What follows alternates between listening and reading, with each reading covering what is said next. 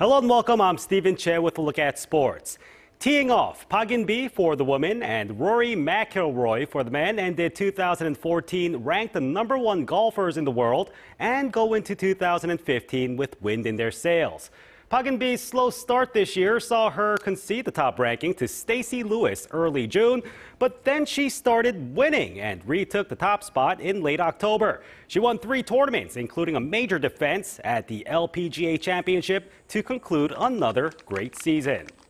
Meanwhile, Rory McIlroy reemerged in 2014 to nab the moniker of best golfer in the world from Tiger Woods, taking home 2 majors as part of his 4 wins. The 25-year-old is looking forward to the Masters next year to complete his career Grand Slam.